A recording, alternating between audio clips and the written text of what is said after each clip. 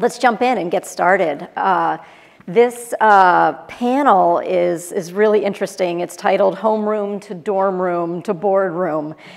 Student founders talking about their journeys. First of all, I want to kick it off by introducing myself. I am Jody Goldstein. I'm the executive director of the Harvard Innovation Labs. And we started in 2011 to support students' innovation and entrepreneurial journey all across Harvard, really focusing on the educational mission and the skills that they can develop in whatever it is they want to do. But I'm really excited today to talk to these four amazing founders who all started ventures while they were in school. Even in the almost 8 years that we've been in existence, the landscape has changed so tremendously, and the interest in an entrepreneurial career path continues to grow. I was talking to a few panelists before this that early on it was such an unconventional career path, and now it's becoming more and more acceptable. Starting a company in school and pursuing that entrepreneurial journey. And so it's so exciting to see how universities have begun to really support that and nurture it in some really profound ways. So today, what I'd really like to talk about is lessons learned from these founders sitting up on stage today, the role of a university in supporting and nurturing entrepreneurship, and then possibly diving into a little bit of the provocative question of the future of higher ed and how that how the entrepreneurial journey fits in with the continued relevance or irrelevance of higher ed. So before we jump in, I would love to give each of the founders an opportunity to introduce themselves, talk a little bit about your entrepreneurial journey, starting in school, or I think for some of you it was started in high school, not just college, and let you introduce yourselves, and then we can jump into the questions. Kendall, do you want to start? Yeah. I'm Kendall Reynolds. I'm 25 years old. I'm from the south side of Chicago.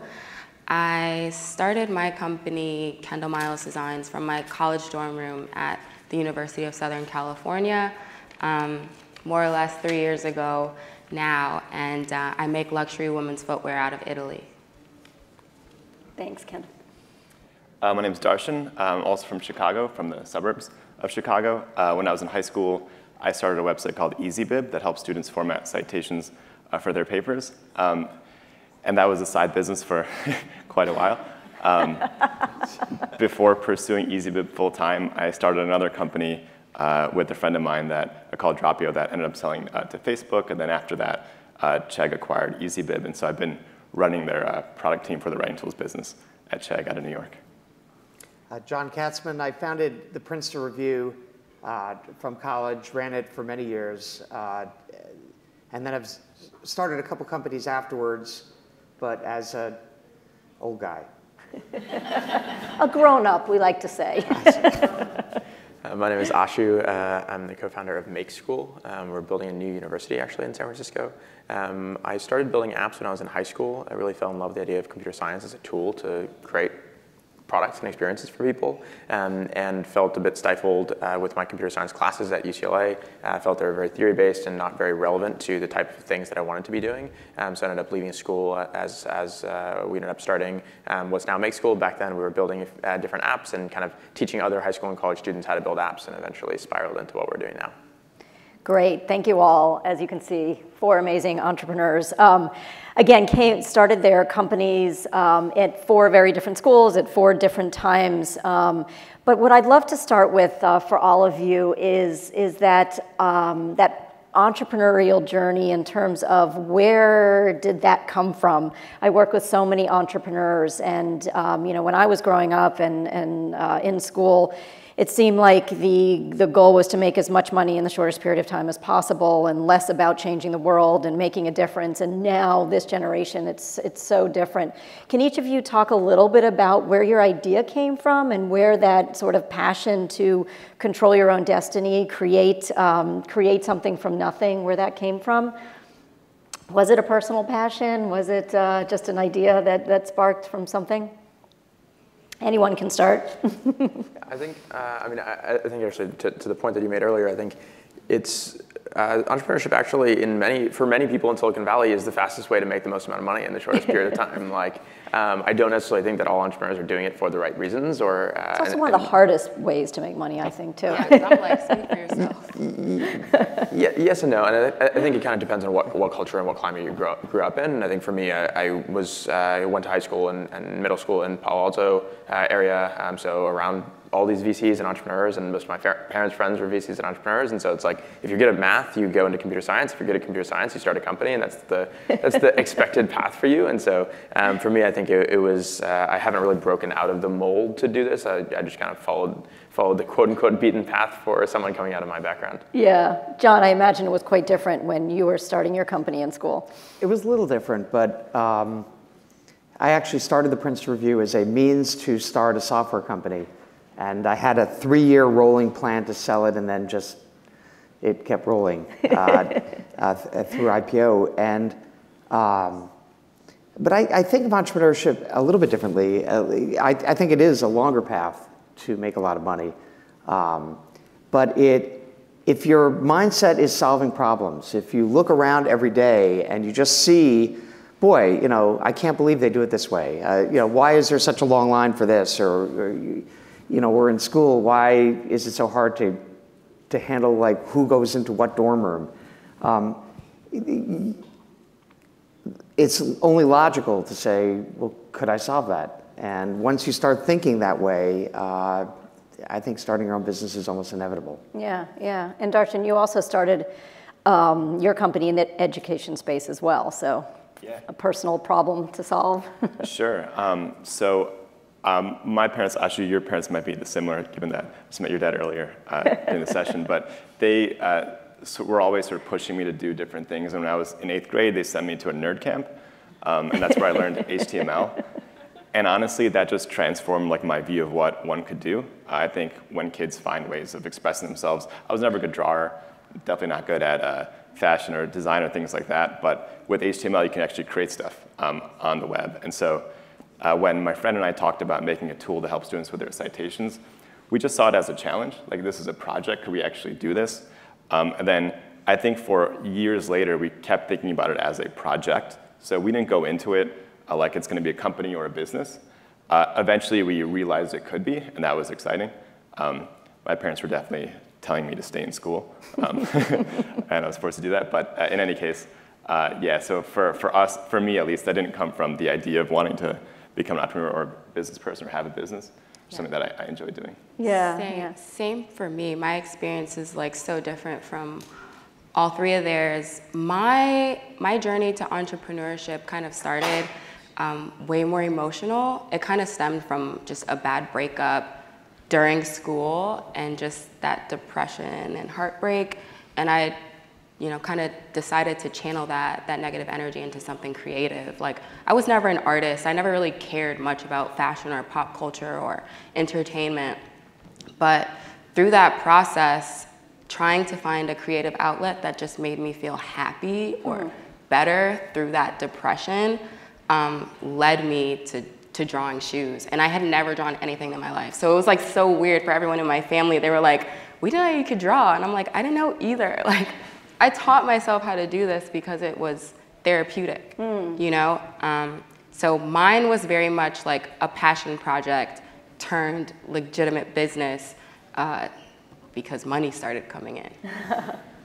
Yeah, so I was wondering at what point did the light bulb go off that this project or this therapy for you could turn into a business? Right, so it was definitely when I realized that I had ideas. When it came to design, I realized I had my own aesthetic. I realized I was designing things that I couldn't find at Neiman Marcus or Barney's or Nordstrom. And that has value. When you're designing, from the heart, like, you're really able to appeal to individual emotions and or individual personality traits. Like, this is a shoe for a woman who's going to this meeting in this boardroom. It's going to be male dominated and she wants to look powerful. Like, you design for specific kind of occasions. I'd love to switch gears a little bit and talk a little bit about some of the challenges when you're trying to start a company when in school, establishing credibility. How do you do that? I know, ASU, you ended up dropping out of school, so maybe being in school wasn't the right place to be, but talk a little bit about some of the challenges or maybe failures along the way that you guys experienced. Yeah, I'll go out on a limb here and say that college is like the worst place to start a company. And there's a few structural reasons for this, I think. So for my personal experience, I had discovered this really exciting way of building apps, and I was really passionate about it, and I really wanted to create more. And I went to, or I was working on this mostly in my dorm room, and I went to a professor of EE. I was trying to build hardware accessories for the iPhone. I went to a professor of EE at UCLA, and I'm like, hey, can you teach me how to connect this device to my iPhone via Bluetooth? And he's like, no, I don't know anything about that. Is there any professor here who knows about how to use modern devices and connect them via a new technology? Nope, we don't know anything about that. And I'm like, okay, can I at least work in your lab so that I have a place, I have a community of people, maybe there's some grad students I can ask questions to. And he's like, you can, but I would recommend you don't, because if so, UCLA will try to take ownership over everything you create. And I basically felt so demoralized with that experience that I didn't feel supported by the community and the ecosystem. And I know things are a little bit different today where there are things like the iLab and so on and so forth that are trying to support it. Mm-hmm. But ultimately, if you are a student and if you're an entrepreneur, you're always worried about burn rate. And so you're not only not making money when you're first an entrepreneur, you're now paying hundreds of thousands of dollars to stay in this ecosystem that's not really designed, and maybe they had some small part of their organization over there that's helping you, but largely it's not the core of what you're doing and what you're paying for. And so as a result, it's people like me whose parents were paying for my college that can take the time to not go to class ever and focus on my startup. But if you don't have that luxury and you really have to work a second job to pay for school, or you're really hustling to get that job to be able to pay off your debt, it's really not a good place for you to be. Yeah, and Darshan, you actually didn't do your startup full-time coming out of school. You took a real job for a short period of time. You want to talk a little bit about that? Yeah, so after college, EasyBib had grown to the point where we actually could start working on it ourselves. And our goal, my co-founder and I, we never want to take on external capital. So we want to bootstrap the business all the way through. We had the opportunity to do it. This was another moment, and I think this was the right thing, but my parents were like, look, we don't know what a bibliography is, which is probably one of the problems as I was pitching it, but they wanted me to get a full-time job. In retrospect, I thought that was actually a great idea.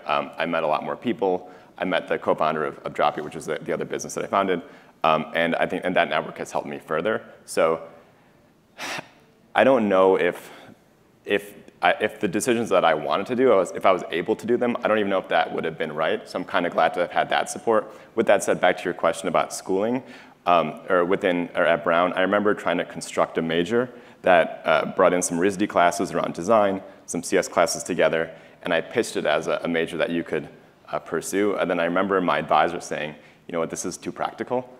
And so they basically refused to let me pursue it, which I thought was funny. Yeah, and you started off as a finance major, I believe, or an economics major. I majored in international relations. Okay, and did you begin to design your major around what you were trying to do as you were starting your company? Well, yes, because I started taking some art classes. I started taking more international classes as I began to travel international more. As I said before, I make shoes in Italy, so I was, my senior year, I was pretty much back and forth.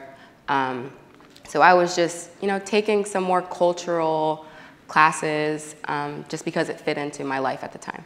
Yeah, yeah. So switching gears a little bit to thinking a little bit more, Ashu, you touched on how unsupportive the university was. What do you think universities can do to support folks like you who are looking to do this and are going to do it anyway, might have to drop out if they're not getting the support? And the more provocative question is always, can entrepreneurship be taught? Is this something that you can learn in school, or do you have to do it outside of school? Yeah, I do think that you have to learn by doing, and so whatever mechanism that exists in school, it has to be a very active way to learn. We went through Y Combinator, which is a startup incubator, which generally for entrepreneurship is seen as a better program to go through than Harvard Business School. And it's because it's an inline program where you're starting your company, and then every week you're now getting advice to then go apply it, and so on and so forth. I don't know that there's a ton that current universities can do to support entrepreneurship. And I'm not necessarily sure that they should. And I think one of the challenges with our university system in general is that they're trying to do a bit of everything when that's not necessarily the thing that they're best at. And there is one thing that universities are excellent at, which is doing research. And they're these amazing innovation engines, not at the kind of last step of entrepreneurship, but in the first step of let's like figure out what is going on with the world, let's figure out all these technologies. Like any entrepreneur is using decades of university research to build whatever they're doing. And I think that's an incredibly powerful thing. But I think that there's also room now for a new type of university. And some of the language that we used when we talk about Make School as a new institution is this idea of a product university instead of a research university. So it's then taking all this deep research that we have, but instead taking the people who are most excited to pick these different pieces up and put them together to create innovation, and then really structuring the entire education from the basis and having instructors who have experience with this working at startups or building products, and have the entire ecosystem of that university focused around the kind of either founders or early employees or sort of developers or creators at these different businesses. And I think this should stand in contrast to and in support of the research university system. And John, you come from Princeton, one of the best research universities in the world. If you could design Princeton today to support what you were doing and support entrepreneurs, what advice would you give the university? So there are a couple things if you think about setting the table. One is the expected lifespan and productive lifespan of you guys, is now getting towards 100 years. And there's no great rush to skip the stuff that a research university can give you in terms of critical reasoning, in terms of an understanding of context, of historical and social context to whatever you're doing. And I wouldn't have universities do less of that to focus here.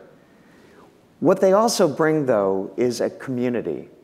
And that sense of a couple schools are doing this in a really fledgling, crappy way, but I think there's a real opportunity here for an entrepreneur to say, whether it's a small percent of the endowment going to a venture fund that supports students and recent alums doing startups, or just convening the community to separately fund, the ability for a university to convene its community around that support is, I think, really important. And it could be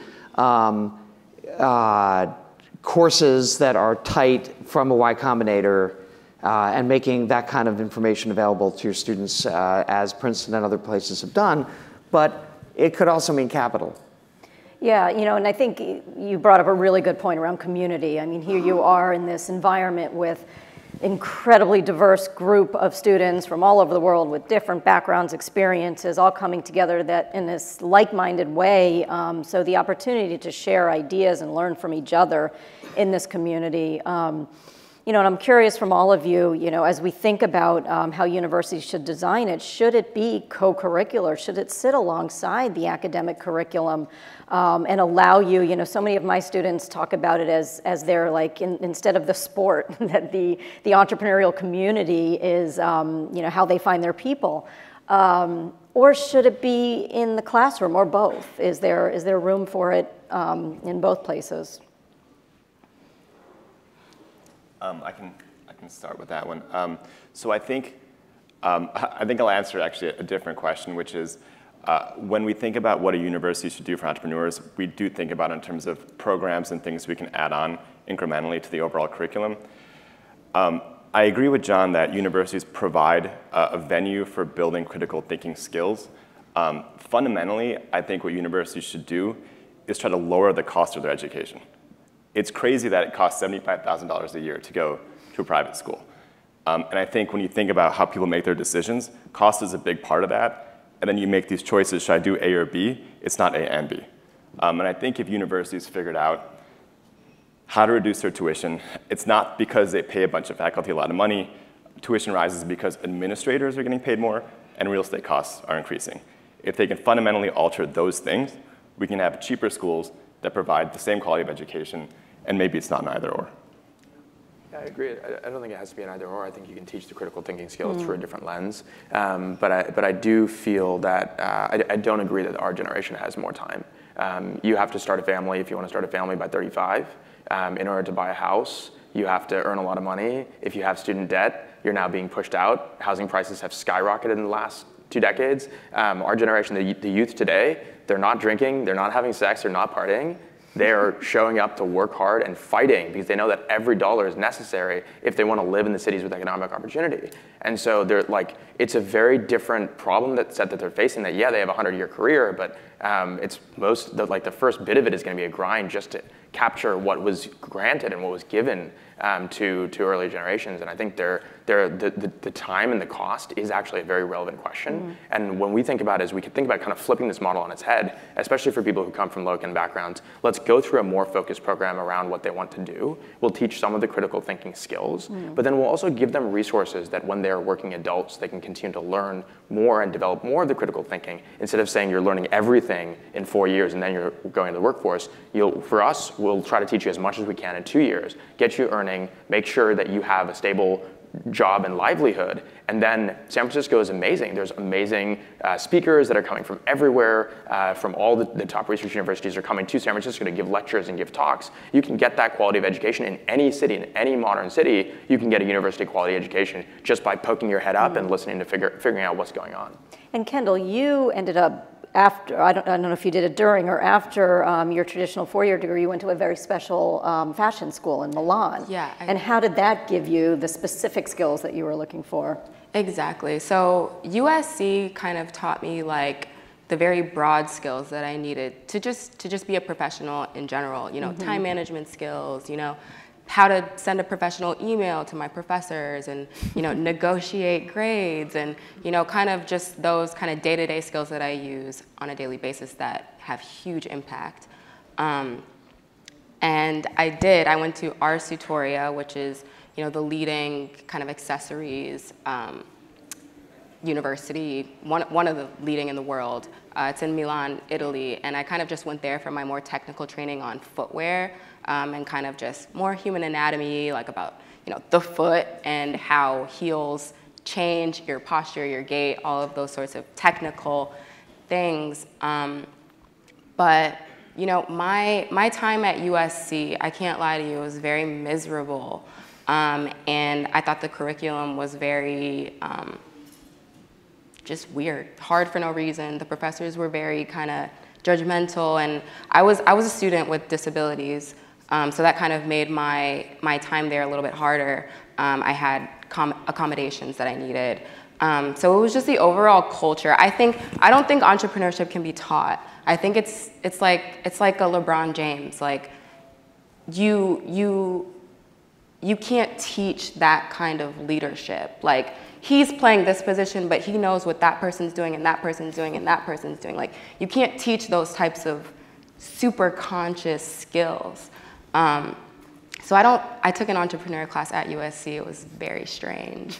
And, you know, if I based my, you know, willingness to go forward with it off that class, it would have been a hard no. But the skills that you learn at school really set you up to be either like a great founder, or, you know, like a more lazy one. I always liken it to music appreciation. You know, you can take a music appreciation class and you have an appreciation for music, and you may understand theories of music and instruments, but could I actually play that instrument? Exactly. No. It doesn't give you that rhythm, you know? Exactly. And, you know, at the iLab, we try to bring in practitioners who are actually doing it, and they're not teaching them the theories of entrepreneurship, but it's more the how-tos. How do I get something done? And I think, as all of you are talking, those real practical skills are what you were looking for. Yeah.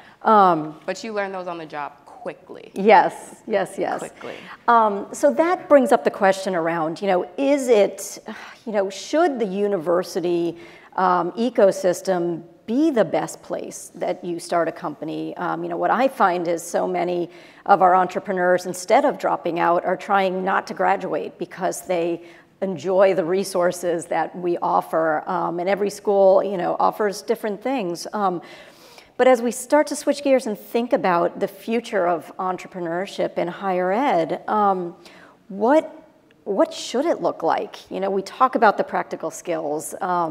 How can higher ed keep up so that it is relevant and it's not weird? I think it has to stem more from community. Like, I think when I was in school and I wanted to start my business and I had to tell my professors, like, look, I'm super invested in this class and I need to graduate, because I had to. My parents were like, you have to. But I have to be in Italy for this week and that week. Can I make up that test, or can I take it early? And it was just always met with so much resistance. It kind of put me in that, like, crabs in a barrel. It's like, the competition, like the way my professors kind of pitted me against everyone else. Like, okay, you can do that, but these students are gonna probably pass you up, and I can only give 5 A's in this class, and you're not gonna be one of them. And it's just like, it's like you try so hard, but that cultural piece is really, really missing. And I think that's what really discourages so many founders from starting their businesses in college. That's a really good point, that culture of innovation, of no consequences for failure, and collaboration rather than competition, Exactly. which is not necessarily the way higher ed is constructed with grades. Exactly. I don't know if any of you guys have any thoughts around that as well. I had a 2.4 GPA. Me too. So I solved that a different way. I think that's a great point. Like, all our classes are pass-fail because it reduces competition with students. They work much harder than I think a lot of students at universities or other institutions. And I think really it's just getting out of students' way, is that students are super passionate about learning. The way that our education system from K through higher ed is designed is assuming that students don't want to work. And so we should provide a lot of boundaries and barriers and structures to create incentives for them to work harder and learn more. And I think that's really the wrong way to think about it. I think the best way to think about it is all these students want to create, right? It's exactly like Darshan said. It's when you discover this way to express yourself through HTML or through drawing shoes or whatever it is, exactly, your passion. You just get so fired up and you want to work so hard. Yeah. And so that's the thing that you should foster. People learn things at I would say probably a 5x higher rate if they care about what they're learning and if they're really excited about it. And if they don't, then it's just in one ear, out the other. And so how do we design the entire education that is things that students really deeply care about, and then just get out of the way, let them run, be guides on the side, and let them opt out of structure. So the other thing we do is, if there's a student who's performing really, really well, and they want to be working on some project that's not covered in our coursework, whatever it is, we let that student opt out. That's not true of the students who are not progressing through the coursework. We try to provide a little bit more structure, but you basically have this earned agency where you can then graduate to a point where, like you can kind of do whatever you want to focus on with your time, whether that's going to class or working on your company. What is the age of your students? They're all college age, so 18 to 22 is the bulk of them. And they're doing this instead of traditional college? They're getting their bachelor's degree from us, so built sort of a new form of university. And they're there for 4 years? 2 years, but plus summers, and they're working 50, 60 hours a week while they're there. And I think one of the things that, you hear a lot at conferences like this is the pace of change is faster than ever, and we don't know what the jobs of the future look like. And 50% of skills that we acquire are going to be obsolete in 5 years, and all those crazy statistics that are out there. And how can we best prepare students for the future that is so uncertain? Anyone have any provocative thoughts on how to disrupt or continue to evolve the educational system so that it can be relevant 20 years from now, and students can still find their place in the educational system? Well, first of all, what's common to all of us is we took some tech courses, but we focused on design as well. I ended up majoring in architecture. The underlying skills to be an entrepreneur aren't stuff you learn in business school as much as you learn in design and in the use of tech. But second, it's pretty clear to anybody thoughtful that the best education for complicated times that you've described is going to be a liberal arts education. It's going to be a broad set of thinking skills that make you agile as new opportunities or challenges come up. And the people who are really terrible at talking about that, of course, are liberal arts educators who somehow can't get the message out that what they're doing is actually relevant. And that's problematic. I actually think a liberal arts education is more relevant than ever in these complicated times with automation and technology. And if we don't understand the policy and ethics and all of the liberal arts skills, we're going to be in big trouble. So I actually think it's more relevant than ever. And I know, Darshan, you were a public policy major. And public policy major. And I totally agree. I think having those skills or taking classes that help you think more broadly about society and your impact are really valuable. I think reducing the cost so more people can get that kind of education is better. I also read an article earlier this week that I think was whizzing around the conference about how in many of the Ivy League schools, there are more people from the 1% represented there than people from the bottom 60%. And I think if you have schools that are these sort of ivory towers, these bubbles that are away from reality, and then you don't offer opportunities for more people to be in those schools, I think that's probably limiting from the standpoint of entrepreneurship, because oftentimes you get great ideas through diversity and through these sort of collisions that happen in society that you might not experience in schools if they don't sort of reform how they're bringing in students. Yeah, that's a really good point. I mean, we like to talk about it as structured serendipity, bringing students together and allowing those collisions to occur in an organic way. And I think the university setting is such a wonderful opportunity to bring students together from all sorts of backgrounds from around the globe, and we need to continue to do that. Yeah, but another thing that I think is kind of just the university setting also teaches you so much about what you don't want like out of life, and you really kind of hit this wall like as an entrepreneur, and you're like, okay, this is what my professors have been shoving down my throat for 4 years. I don't agree with that. Like, I have to unlearn that. And it was like, when I made the conscious realization that I had to unlearn some things that have been shoved down my throat, like even since probably preschool, like it changed my entire outlook on life. And what was that unlearning that?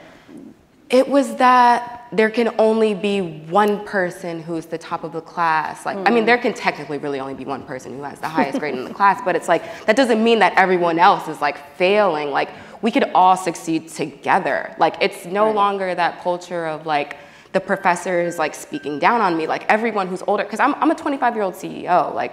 I'm meeting with people that are 50, 60 years old. And it's I have to unlearn that when I'm speaking to an elder, they're talking down on me so many of my professors did. That you have credibility. Exactly, and exactly. It's really kind of just stepping into your own, because I feel like I went to private school my whole life, and it was just really coddling, and it was just not broad, it was not diverse. USC is not diverse, and the thinking within the university is just not diverse. And once you realize that that's not how the real world is represented, you realize you have to unlearn so many things. And having that tool of being able to unlearn something that's even normal, a societal norm, is very powerful.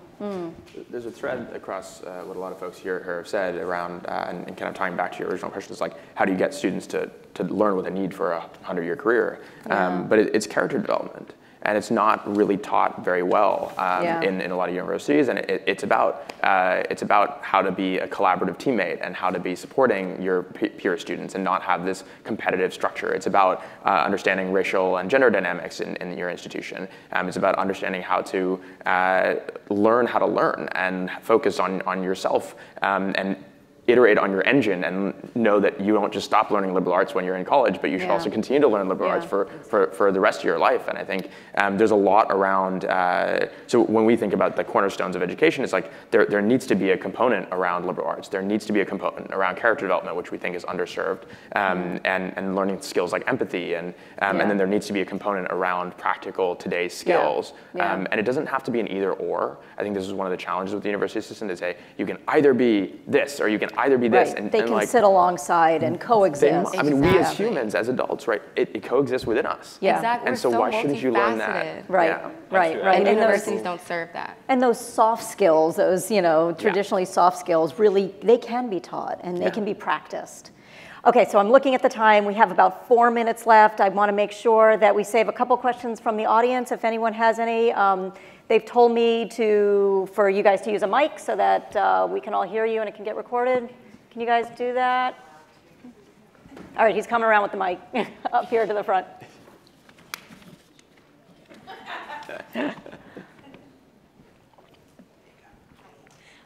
Lori Kinnear, I teach 5th grade actually, and my interest is actually the homeroom part. Like, what do you think elementary-wise?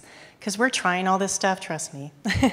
But with the little kids, so they're not here at the next panel saying, really, it's not working for me. Before they have to unlearn things, right? Exactly. Let's teach them the right things. I want to help them now, and we have the liberal arts education, so we've got it. Any thoughts from the panel? One of my favorite thought experiments was they plunked down in, I think it was rural India. It could have been another country. Computers behind glass with a keyboard, and kids would go up, figure out the computers, and teach themselves English and teach themselves how to use the web and look around the world. And to the degree that unstructured time can be spent just supplying digital tools, 3D printers, and see what the kids come up with, I think it's probably more than a curricular answer. And I just love the idea of experiential learning before we beat it out of them, the ability to practice and play and learn by doing, and all the things that the panelists talk about in terms of collaboration and empathy and how to work with each other.